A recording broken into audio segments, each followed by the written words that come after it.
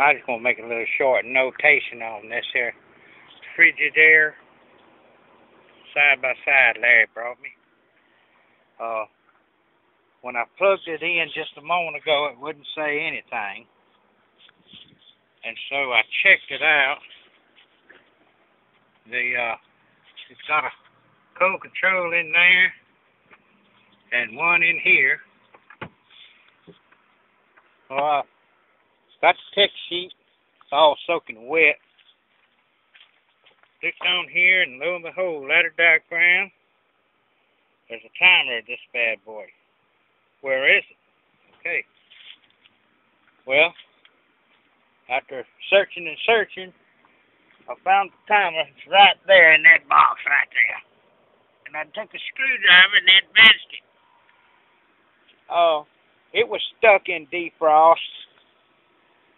I twisted it around several times. I had it tipped over a while ago. I twisted it around several times. If you're a DIYer and you're just doing your stuff for yourself, and you don't want to just, a lot of times them timers will hang up and hang up in defrost.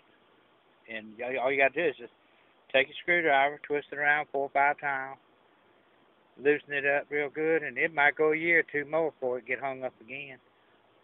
I had a freezer that got hung up about 6 times in the 16 years that I had it. Now, I never did put a timer in it, but the compressor went out in it, and I never.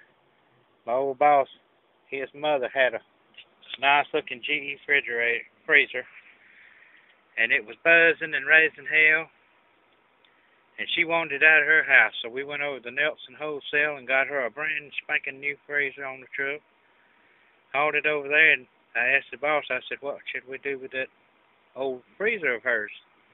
Oh, just chunk it. I said, okay, I'll chunk it. I chunked it, all right. I chunked it right at my house. I messed around and found the defrost timer on it, and I advanced it on over, and boom, she started up, started running. Twisted it around 4 or 5 times to get it limbered up. Tried to put a little oil to it. Sometimes that works, sometimes not. And I twisted it around, and then I set it on run and just let it see what happened. I kept it 16 years before it finally died. True story. So this was another one of those auction refrigerators. So far, all I've done was just advance the timer, and it magically came back to life. Later, guys.